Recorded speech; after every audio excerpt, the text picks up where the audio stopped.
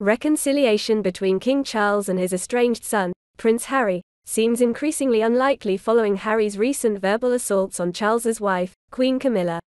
Royal associates now believe that the two will never be able to repair their strained relationship.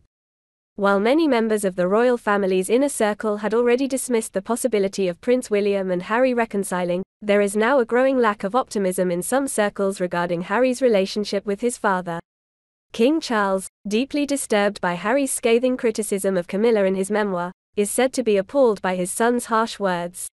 According to close friends, Charles was particularly hurt by the personal attacks Prince Harry made against Camilla in his book.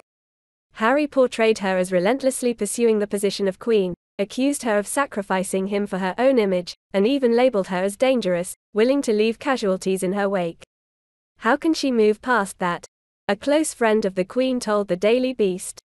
Calling your stepmother names in private or during a family quarrel is one thing, but to include it in a book that is outselling the Bible, it's unforgivable. The friend of Camilla, asked if Charles's attitude toward Harry had become more difficult due to the attacks on his wife, responded, "It's certainly a significant factor. The door will never be completely closed since Charles has made it clear that he loves both of his sons. However, the family is incredibly stubborn, so no one is likely to offer an apology initially." Without a doubt, Charles does not believe he owes Harry an apology. The lack of willingness to initiate an apology or acknowledge any wrongdoing seems to be a major stumbling block on both sides. A friend of the King and Queen, speaking to the Daily Beast, revealed that there are currently no plans for Harry and Charles to meet. If not for the book, there might have been a possibility of reconciliation. However, Charles was deeply shocked and saddened by what Harry had written about him and Camilla. Charles needs to focus on his duties as king, and it is not yet appropriate for him to engage in meetings with Harry. Such a meeting would be disruptive and highly unstable. A close friend of the late Queen Elizabeth, speaking to the Daily Beast, expressed that the wider circle of royals and friends of Her Majesty are still horrified by what they perceive as Harry's disrespect and cruelty towards his grandmother.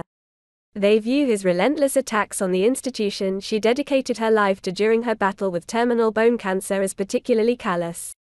Charles, it is believed, was among those shocked by the timing of Harry's revelations. The Queen's friend also mentioned that by the time of the Platinum Jubilee in June 2022, she was facing numerous health challenges and rarely left her residences at Windsor Castle.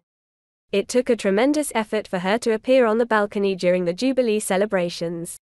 Her life's work was disparaged in a series of documentaries and interviews created by Harry and Meghan, adding to the Queen's distress. The announcement of Harry's memoir, made while his grandmother was not only grieving recent losses but also in her final days, was heartbreaking.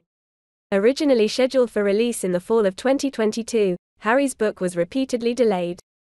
It was finally released after the Queen's passing.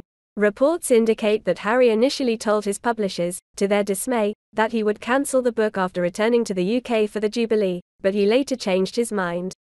While Charles was generally thought to be more understanding of his younger son's desire to speak out publicly, given his own experiences with the media, the current situation has strained their relationship further.